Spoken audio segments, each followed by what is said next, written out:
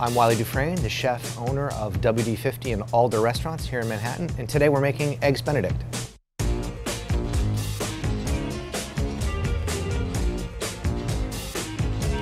First thing we're gonna do is we're gonna crack our eggs into anything really, because that's gonna make getting them in the water much easier. We're gonna bring the water up to a boil, but then we're gonna take it off the heat before we put the eggs in the water, because we do not want our eggs to be rubbery or to overcook.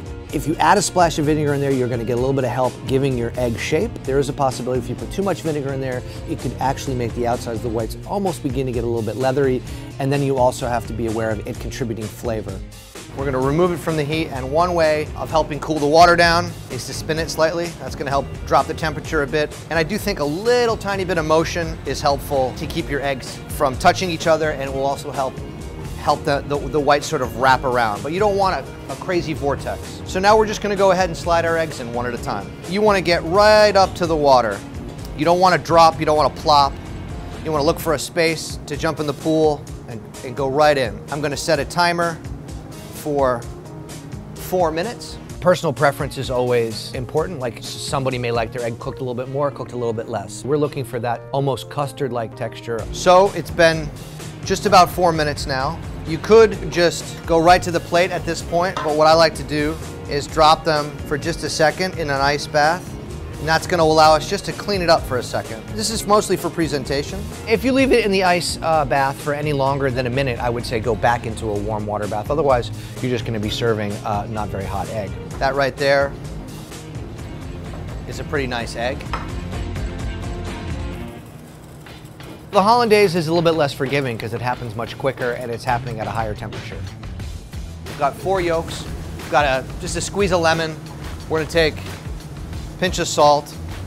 We're just gonna whisk that up, and we've got half a pound of butter. Again, we're cooking eggs. We wanna keep in mind that we don't want anything to get too hot. It's just very easy for the eggs to scramble, so you wanna be careful. So that's why we're going on and off the heat above that steam bath. If I couldn't put my hand here, I would know that it was too hot and that it was probably at that point time to start over.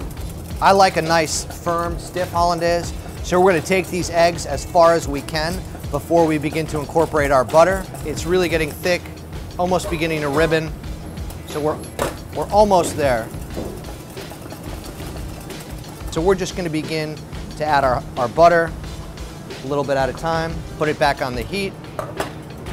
If you dump all the butter in at once, you run the risk of overloading the emulsion and it could potentially break. So we like to add it maybe in thirds so that you don't run the risk of it splitting. Again, we're checking our pan is not too hot. At this point, our butter's fully incorporated, and you could stop if you wanted. This is a perfectly respectable hollandaise at this point, but I'd like to see it get a tiny bit thicker. It's got a little bit more body. It's gonna hold itself on top of that egg instead of just running off. So now all we have to do is adjust the seasoning. Eggs should not be intimidating. There is a lot that can go wrong, but let's be honest, it was 4 minutes, right? So you have another 4 minutes to start over. It's not the end of the world. It's incredible that something so simple can be so challenging and so difficult and offer so much opportunity. I don't know, there are just infinite possibilities with an egg.